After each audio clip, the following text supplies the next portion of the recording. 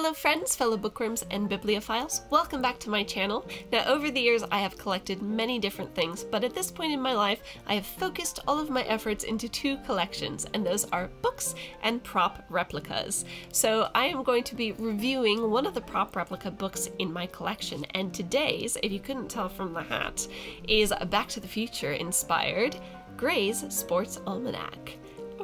I'm so excited about this. But before we get started, if you're new to my channel, hello! Welcome to Squirrel's Bookshelf. I'm Jess, head squirrel, and always remember that you can hit that subscribe button if you'd like to become part of our squirrely, nerdy, bookish community.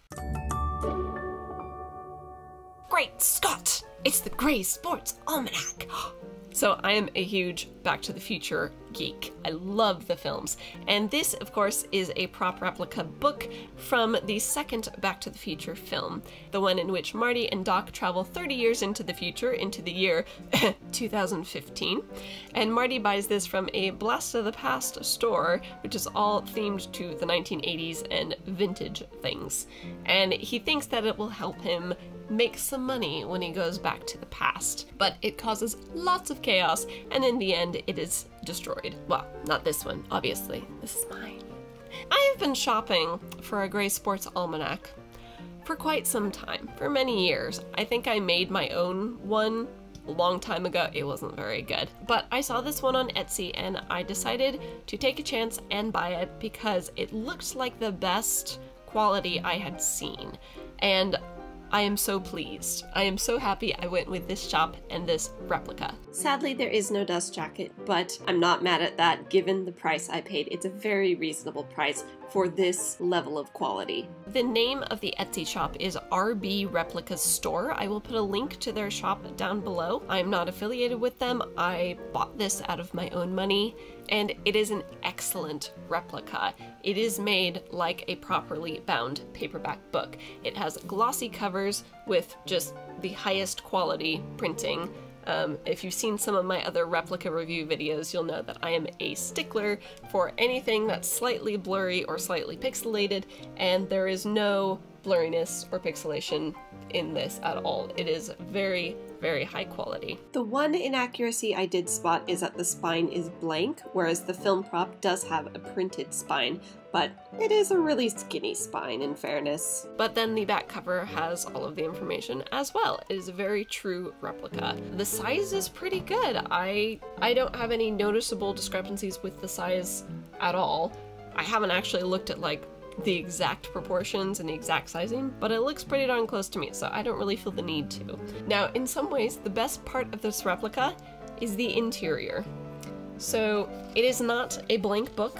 It is not a journal. It has a full title page, and it is filled with actual text. Now, it is not a full book of content in text. They did repeat about 20 pages a few times, and then they stuck a few extra pages into the front, like the title page and a sort of contents page. So there is some replication to the pages, but there's enough in here, and the way they've replicated the pages, they're done on different sides. So like one replication will be on this side and the next one will be on this side. So you can't really tell that it's a bunch of repeated books unless you look closely like I did.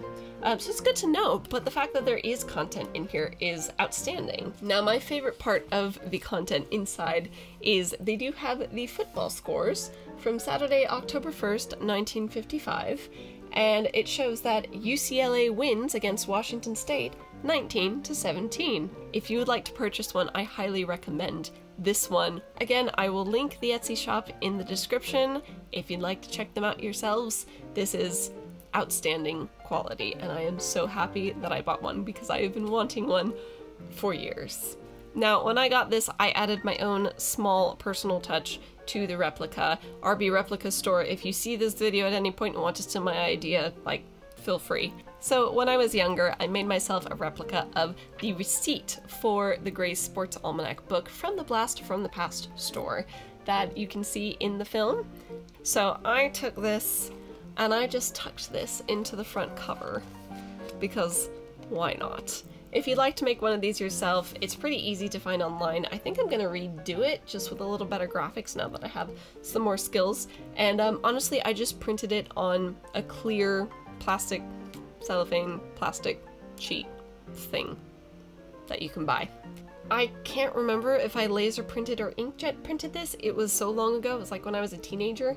But if you'd like to do one yourself, you can tuck it in there and be super nerd like me.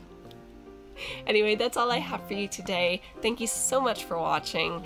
I hope everyone is doing okay. I hope everyone is keeping safe and keeping well. But again, just thanks for watching and bye!